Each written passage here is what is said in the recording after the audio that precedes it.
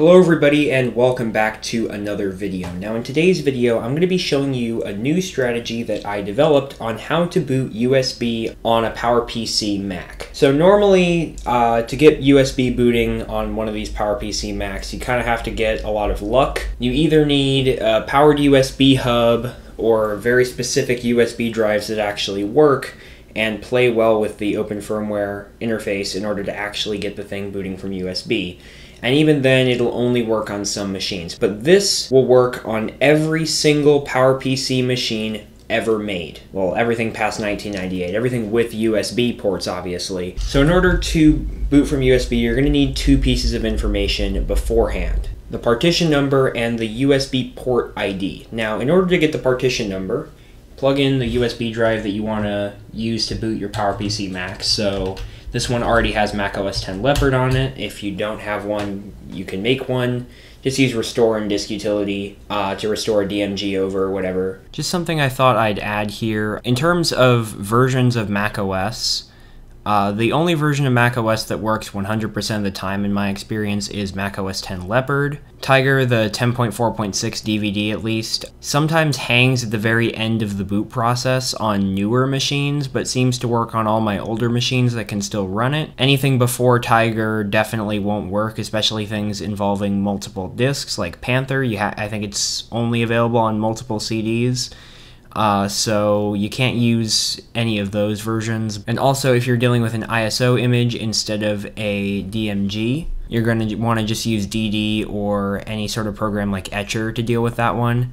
For a DMG, you want to use disk utility and restore it over. Now go and open up disk utility and go over to your USB flash drive and select info. Now we're going to look at this disk identifier, and the last number here for 3 and also the partition number down here are what we care about. The partition number for this is 3. Next up, we're going to need another piece of information, and for that we're going to need a USB keyboard. Any USB keyboard will work, including if you're on a desktop, the USB keyboard that you already have. So we're going to need to shut down the computer. Now unplug any USB devices other than the keyboard. If you're on a desktop, it should be the only thing plugged in. If you're on a laptop, it should also be the only thing plugged in. Turn on the computer and hold down Command, Option, O, and F to boot into open firmware. We're using this keyboard as a device to figure out which USB port ID we need to specify in the boot argument, because we don't know whether it's USB 0, USB 1, USB 2, etc., etc. So now we need to go ahead and type in dev USB 0 ls, and if we see a keyboard here, that means that our USB device ID is 0. The USB port that the keyboard's plugged into, the port ID is 0. You'll see why this is important later. If not, we need to move on to the next one, so let's do dev USB 1. And we can see the keyboard shows up. You know, if it didn't, it would be dev USB 2, USB 3, etc. Also make sure if you're on a laptop that there's nothing about a mouse, because oftentimes keyboards are attached through the USB bus on laptops. The touchpad will show up and stuff like that. We don't want that because that's not going to be helpful for what we're doing next. So what we're doing next is we're going to go ahead and shut down the computer again by typing in shut-down. Now unplug the keyboard and plug the USB drive into the same port your USB keyboard was plugged into. So the USB port ID for the USB drive will be the same as what it was for the keyboard. Now we power on and hold down Command, Option, O, and F again. And that port will always be that specific USB port ID.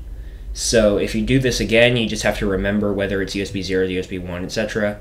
The next step here is to type in probe-USB space boot USB 1 in my case. If it was 0, then it'd be 0. There's a port over here, that's 0. / disk colon and then our partition number, comma / TBXI. We're going to run this command here. I'll show you what happens. You can see we got an Apple logo. I have verbose mode enabled, so it's going to boot with a bunch of verbose information.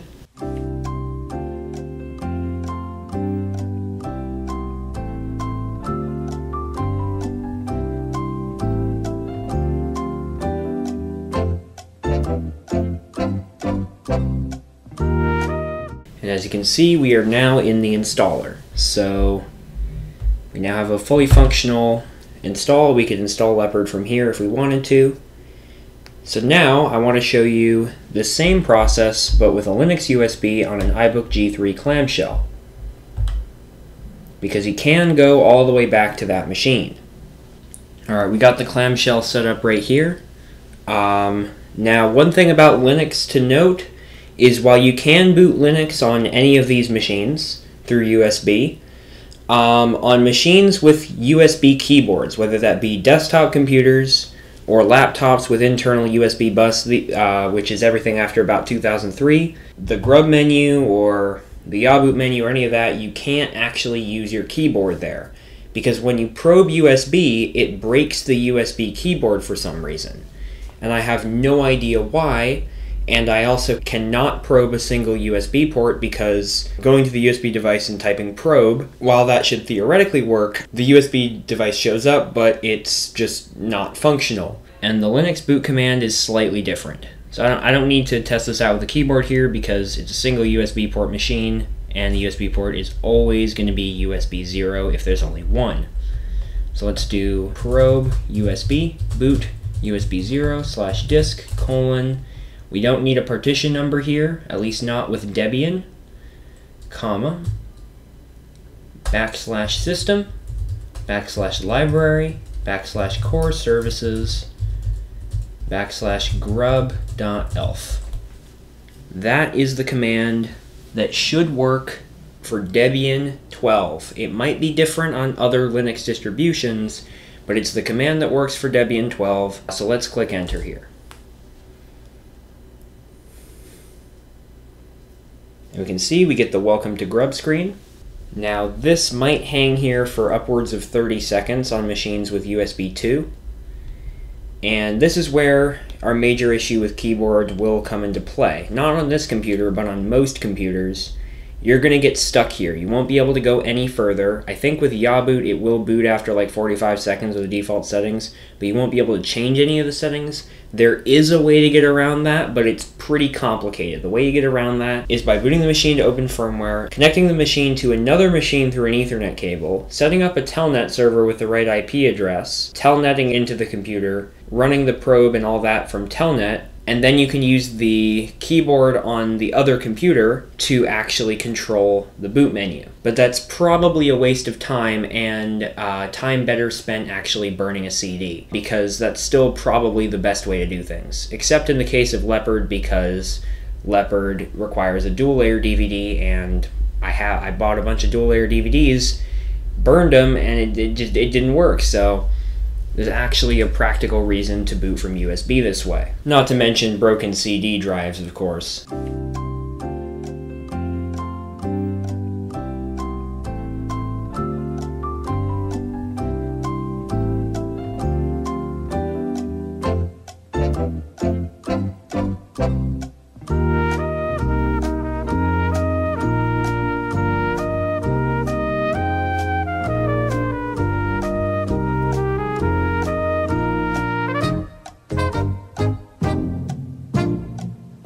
As you can see, we are now at the language selection screen for Debian, so that means the installation has started. It is able to detect the USB drive and load all the drivers off of it, and yeah, it's able to install Debian completely from USB on this iBook G3 clamshell. Anyways, I hope you enjoyed this video. Thanks for watching, and I'll see you in the future.